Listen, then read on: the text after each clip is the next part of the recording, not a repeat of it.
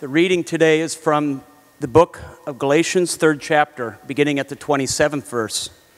As many of you as were baptized into Christ have clothed yourselves with Christ, there is no longer Jew or Greek, there is no longer slave or free, there is no longer male or female, for all of you are one in Christ Jesus.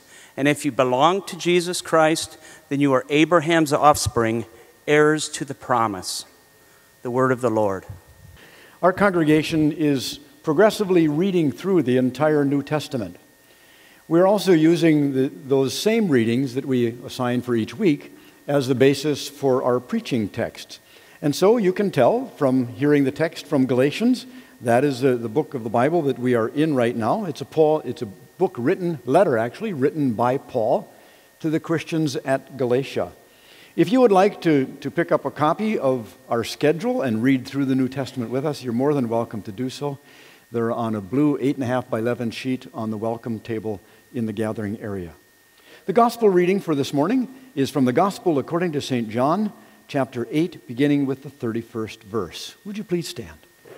Then Jesus said to the Jews who had believed in him, "If you continue in my word, you are truly my disciples. And you will know the truth, and the truth will make you free." They answered Jesus, "We are descendants of Abraham, and have never been slaves to anyone. What do you mean by saying you will be made free?" Jesus answered them, "Very truly I tell you, everyone who commits sin is a slave to sin. The slave does not have a permanent place in the household. The Son has a place there forever. So if the Son makes you free, you will be free indeed. I know that you are descendants of Abraham, yet you look for an opportunity to kill me, because there is no place in you for my word. I declare what I have seen in the Father's presence. As for you, you should do what you have heard from the Father." The Gospel of the Lord.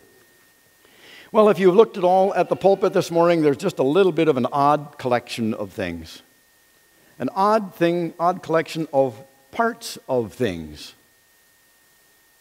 A gear, just a simple metal gear.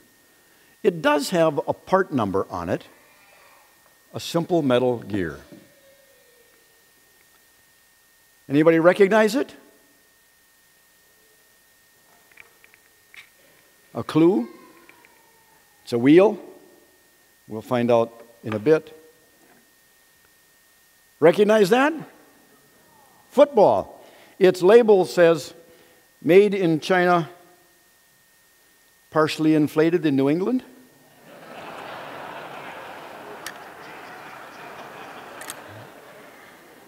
An outlet and its plate.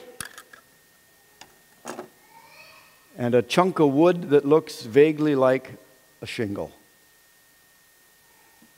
All of them are parts. Parts. Just sitting there, they really don't do much of anything. We can identify them. Well, that's a gear that one of my sons, who is an engineer, was involved in designing and making. They had a spare. It sits on my desk. Paperweight. Once in a while, I'll put my magnetic name tag on it. The wheel? Well, if I don't get this put back in the right place, there might be somebody on the staff on Monday who's going to have trouble with their chair. A football, as long as it sits here, it's not involved in a game.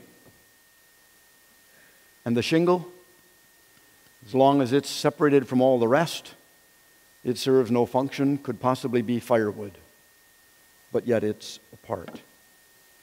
If we put all of those things back in the places where they belong and what they are designed for, then this gear starts controlling and manipulating and moving the boom of a utility truck in the right direction.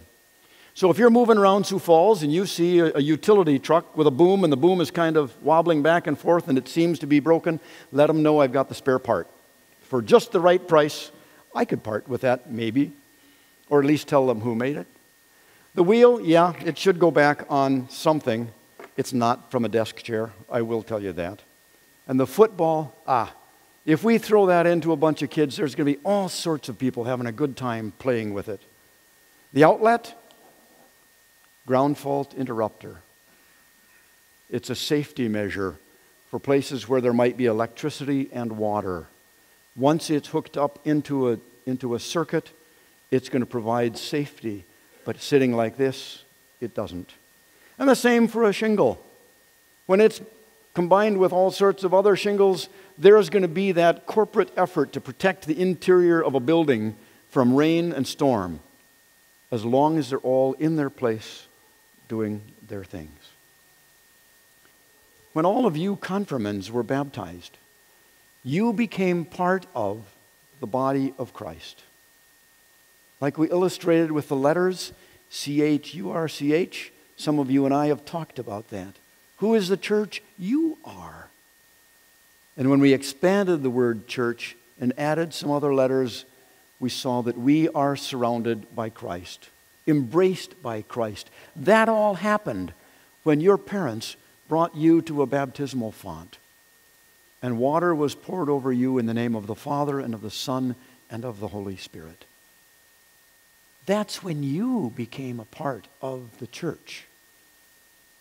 Now, in confirmation, in confirming your faith, you are boldly saying, I am part of the church, and here is my function. And this is the group among whom I will serve and live and recognize and proclaim my Lord. You are no longer just simply parts. You are functioning. You have been for a long time. Take a look at the service projects that you've done in your confirmation work. Take a look at what those have taught you. Take a look at the way that you have related to one another in all sorts of things that you have learned and discovered through church school, youth events, youth group mission trips, as well as your confirmation classes. And look at this group of people that you have had as parents, mentors, examples, people leading the way by showing you what they do as functioning parts of the church. Each of us is part of the church, the body of Christ. When you and I were meeting, few of us talked about the matter of baptism being a spiritual birthday. Parents, I'm not going to tell you who said it first, but one of the confirmants and I were talking about baptism as a spiritual birthday. And there was this almost instantaneous question, does that mean that on my baptism day, my parents buy me a gift? And I said, well, we could suggest that and see how far it gets. Parents, it's in your court. But yes, we should be celebrating their baptismal anniversaries as well as our own. At baptism, each of you were given a candle, and someone said, let your light so shine before others that they may see your good works and give glory to your heavenly Father. Light that candle on the anniversary of your baptism. And if that candle burns down to just a stub, let me know and we'll find you another. It means you're celebrating that God has claimed you in the waters of baptism as his own child. He has made you part of the church. We can use that word church a lot, but we have to take a look at what it is that we mean when we say and hear that word. Canon J. John, obviously from his accent from England, has a few words that I would like you to listen to and watch. People often say to me, they say, J. John, what do you do? And it's always very difficult to know what to say. Because if I say to you that I'm a reverend, which I am, that conjures up certain images in people's minds as to what I might be. So I like to be a little bit creative in telling people what I do. I sat next to this lady on an aeroplane at Heathrow Airport, and I said, hello. And she said, oh, hello. And I said, where are you going? And she says, I'm going to Singapore. Then she said to me, where are you going? I said, I'm going to Australia. I said, what do you do? So she told me. Then she said, what do you do? And I said, well, I work for a global enterprise. She said, do you? I said, yes, I do. I said, we've got outlets in nearly every country of the world. She said, have you? I said, yes, we have. I said, we've got hospitals and hospices and homeless shelters. I said, we do marriage work. We've got orphanages. We've got feeding programs, educational programs. I said, we do all sorts of justice and reconciliation things. I said, basically, we look after people from birth to death, and we deal in the area of behavioral alteration. She went, wow! And it was so loud, her wow, loads of people turned around and looked at us. She says, what's it called? I said, it's called the church.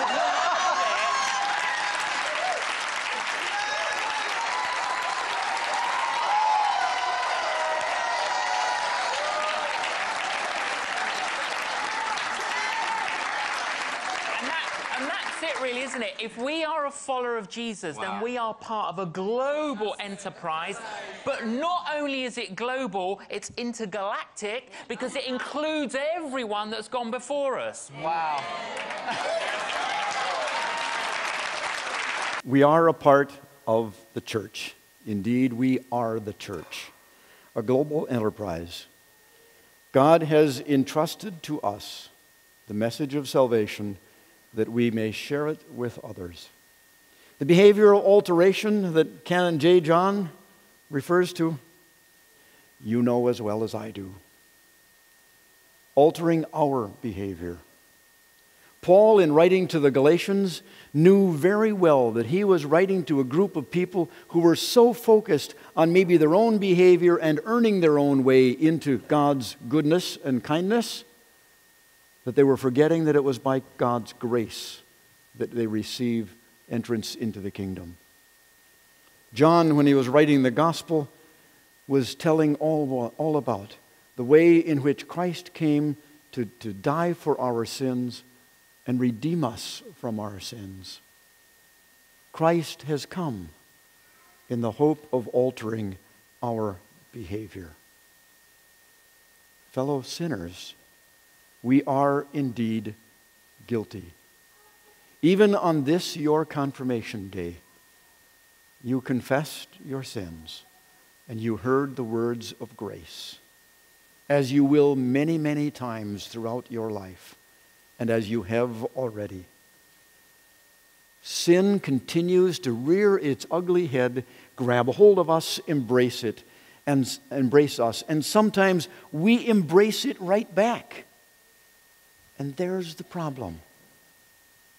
We sometimes willingly veer off that path that God has lit for us with His Word. And we are trapped and held by the very sin that we want so badly to escape. Our freedom, your freedom, comes from Christ. Your faith and your trust in Him allow you to hear and receive that marvelous gift that Sunday school teachers, youth group leaders, pastors, parents, mentors have talked about with you for years. You are free indeed, because you are baptized, because Christ died for you, because Christ has said, you are mine. You are the church, the body of Christ, and Christ will use your hands and feet and voices, as He has already been doing so for years, to carry that same message to all who will hear, all who will listen, all who will see.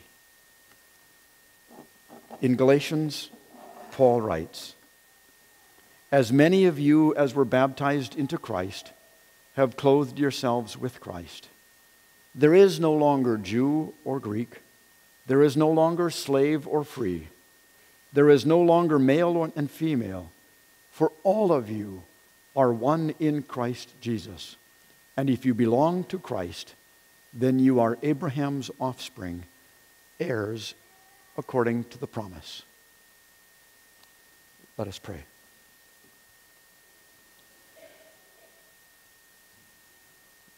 Lord God, we thank you for each of these confirmands, for the families of which they are part, for this part of the church in which they have learned and grown. We pray that you would continue to speak to them and to all of us, and remind us that we are your body on this earth. In your name we pray. Amen.